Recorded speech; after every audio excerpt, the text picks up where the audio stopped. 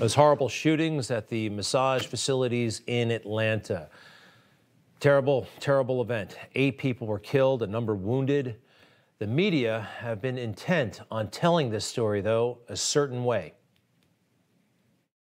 There are a lot of intense discussions here about potential hate crimes. Police not ruling out a hate crime amid a rise in anti-Asian attacks. It should be called a hate crime. Authorities have not ruled out whether the crimes were racially motivated. There are plenty of people who believe that this was a hate crime. The idea that this was a hate crime. Officials are not calling this a hate crime, but not ruling it out. We know our media is race obsessed, but I think they should point this out. Not all of the victims were Asian. We have 3 victims here who were Caucasian, and 1 Hispanic man who was shot and is alive, but the other 2 are dead, including Paul Andre Michels. He was 54 years old. He was a handyman at one of the facilities. He was a security specialist as well. We're joined by his younger brother, John Michels. John, first of all, we are very, very sorry for your loss, and thank you for joining us. How are you? How is your family? I'm hanging in there. It happened, but until we actually go to the funeral, I'm sort of like in denial. You know, I'm not trying to say that. It's just dealing with it. And I'm just talking over my siblings and that I'm handling this for them. It's not been easy. So. What can you tell us about your brother? What was he like? Paul was a good guy, wonderful guy, would do anything for you. And actually, he owned Greater Atlanta Alarm. So he was actually the owner of the company, the home security company, or the security system company, and he was just servicing his client. That was his line of work. That was his business. So he was taking care of the customer. So we've heard a lot of stories about what happened and a lot of attention. And the narrative I heard, actually, to be honest, I was surprised that any non-Asians were affected by this. But there were 2 white victims, and a Hispanic man was shot who survived. How have you felt about the media's portrayal of what happened in Atlanta this week? The gentleman who did it, he was addicted to pornography, which is a widespread epidemic in this country. It is actually, since the lockdown has actually gone off the chart, it is prevalent. And he even admitted that. Both myself and my brother, both being veterans, we serve this nation. This is not a hate crime. This is a disturbed young man with some psychological issues who needs some help. He needs, I've been praying for him because being Catholic, I have to forgive him, but I've been praying for him. And the truth needs to come out. This was not a hate crime. In this country right now, with everything that's gone on, by watching your show, Greg, we don't need no more racial hate. We need to get together and heal as a nation and realize that this was a crime and a tragedy, but we need to frame it in the right context. Thank you for watching, by the way. You know, I heard that police officer tell the media, tell the world what the suspect told him. And the suspect told him this was not racially motivated. And you mentioned his sexual issues. We have that clip. I want to play it, and we'll talk about the reaction to what this officer said.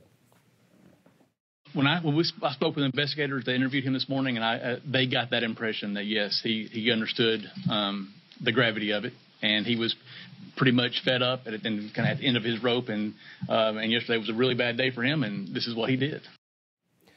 You know, he was just relaying what the suspect told him, and he was attacked as being a racist and a sexist. This, again, is the suspect, Robert Aaron Long, 21 years old, in custody. And it's interesting, and I appreciate what you said a moment ago, that you're even praying for your brother's killer. That's a very big heart you have, a Christian heart. How do you feel about, I guess I asked you this before, but I want to go into a bit more detail, the narrative that's being told completely ignores this young man's issues, who, by all, we assume he's a killer. The evidence seems to be overwhelming. And just ignores the fact that your brother was one of those lost, and so was that young woman, and a young man named Mr. Ortiz was shot. Do you feel ignored? Do you feel overlooked? In some respects, yes, but I wouldn't expect, as in the words of the great late Rush Limbaugh, which was my brother and I were both a fan of. This is the drive-by media creating a narrative that is not correct. I wish they would stop, think about what they're doing, and quit stoking racial division in this country. We don't need it. We need to come together as a nation of people from all different backgrounds. In our family, we have all different nationalities from Europe. You know, we are Americans first, the race part second. And that's one thing I do not like about this political correctness stuff. They were American Asians. That's who they were. This man was an American citizen who committed a crime and is guaranteed his rights under the Constitution, which we both fought for. What service were you in, and what service was your brother in? I served in Fort Benning as a combat engineer from 1986 to 1988. My brother served as a 11 Bravo unit in the infantry from 1985 to 1989 in Erlangen, West Germany, and Fort Knox, Kentucky. By the way, Joe Biden and the vice president both went to Atlanta today. Part of their agenda was to meet with the families of those lost in these shootings. Were you contacted? Are you going to that event?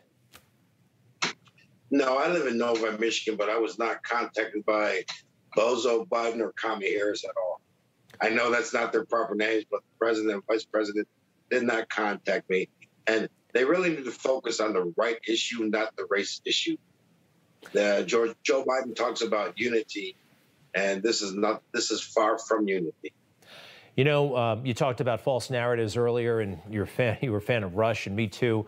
I have never seen anything like this, where a false narrative takes place right before our eyes, where they deny the truth and they come up with their own version. This happened on the CBS morning show I guess 2 days ago. All right. They had just heard from the police officer down there who said that the shooter was motivated by a sex addiction and that this was not racially motivated. Anyway, here's their conversation about what that officer said. The sex and racism seems very intertwined here, and I don't think that we should miss that point. The police official who indicated that this guy had a bad day, yes, and that he was targeting these places of business because of his sex addiction, that's racist, that's misogyny. When you use that language around Asian women to talk about Asian women, that is misogyny. Sex and racism are intertwined here, and he can say, I'm a sex addict, not a racist, but it's a distinction that may not have a difference. They were so intent to make all of it racial. And, you know, your message is a powerful one, and it's so interesting that go ahead. Just someone who's had issues with pornography in the past, who actually overcame them through drawing closer to my faith, and with confession and the rosary and faith in Christ, actually freed myself from that. I understand where this man's coming from. The media needs to tell the truth, and it really angers me that I have a dead brother in a crime, and they're talking about race. If it was me, I am very angry at these morons in the media. Because, and you just told us you had an issue, and you overcame it with the help of God. And here it is, the issue is being presented, and we have an opportunity to talk about it, possibly as a country, yet everybody's running, the media is running to their comfort zone, racial politics. And so is President Biden, and that is really unfortunate.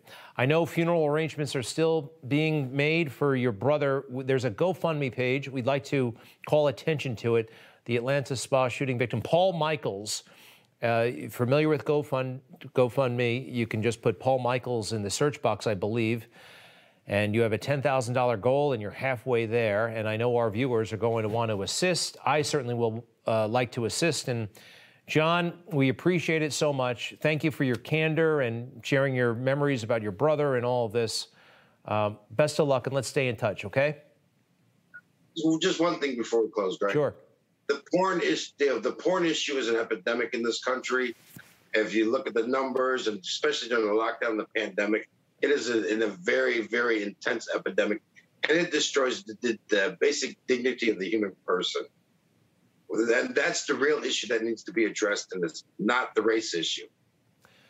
Paul, I'm glad you brought it up. I actually talked about it on the show over the summer in the middle of the pandemic, and I don't know, for whatever reason, it didn't go over too well on the internet, but I think it's an important issue to discuss. It is harming relationships, it's harming children, it's harming adults, young and old, and we're not having an honest and frank discussion about it. And I'm glad you're raising it, and I praise you for your boldness, and thank you, sir. An honor to meet you, and I'm so sorry what happened to your brother. Thank you, Greg, and I appreciate your condolences, and thank you to the Newsmax family for supporting us. Thank you, and let's keep in touch. We'll be right back. Hey, I'm Rob Finnerty. Thanks for watching. If you enjoyed this video, please join the conversation in the comments below. Don't forget to subscribe, too. Hit the bell icon to be alerted to breaking news. And remember, there's a whole lot more on Newsmax TV, America's fastest growing cable news network. Newsmax TV, we're real news for real people.